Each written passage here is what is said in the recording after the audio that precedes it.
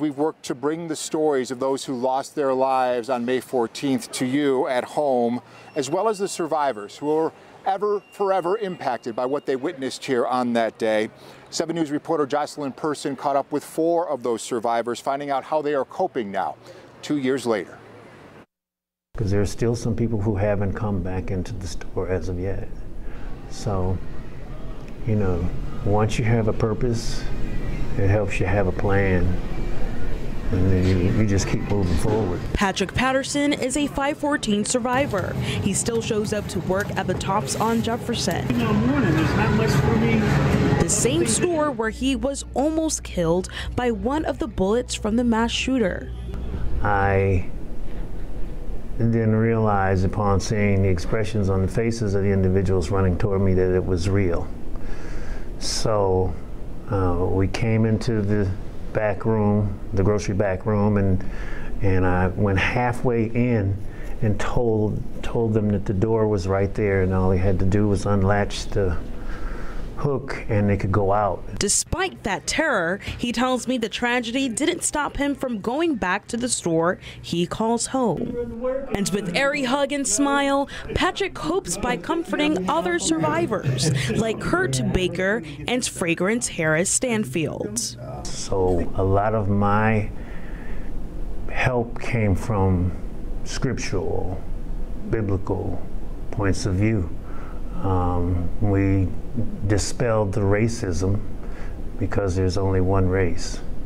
When you focus on that, and evil comes in all different shades, sizes, and so I was able to help people fight through that. All you heard was bing, bing, bing, bing, bing, bing. The bullets were ricocheting off the walls. Kurt Baker worked at the Jefferson Tops. He, along with Patrick, helped shelter people from the bullets. Kurt now works at the Tops on Elmwood in North Buffalo. Me personally, you know, I kind of would like to, move past. It was a difficult situation.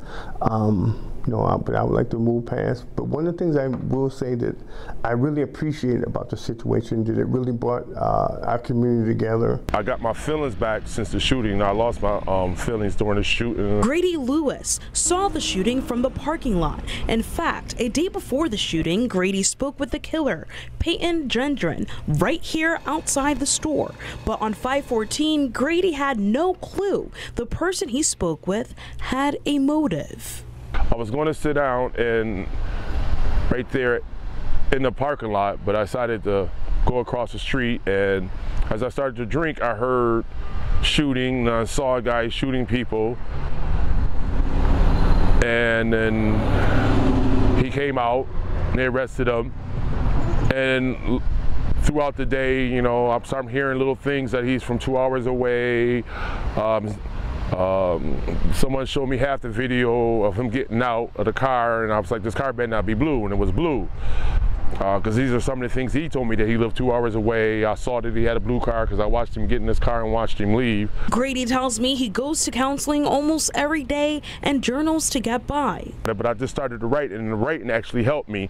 For me, it actually helps because now I have a little bit more insight of who he is. Besides that, I don't have no ties to him or feel bad that I talked to him. Actually, I feel good that I talked to him. Other survivors like Fragrance Harris still have a hard time coping. Something died, you know, in my life. Like, it may not have been the breath that I'm breathing, but something did.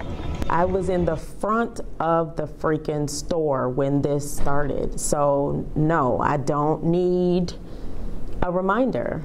I don't need a remembrance. I don't need that, and I'm not even acknowledged most of the time. We have memorials going up that don't have anything to do with me. Like, I don't need to be memorialized because I'm alive, but do something. Do something. Don't just act like it just didn't happen to me. Sometimes it takes some sort of calamity or thing like this, a flood or an earthquake, for our humanity to come out and want to help others. Survivors leaning on each other, taking one day at a time and living every day as a gift. Jocelyn Person, 7 News Buffalo.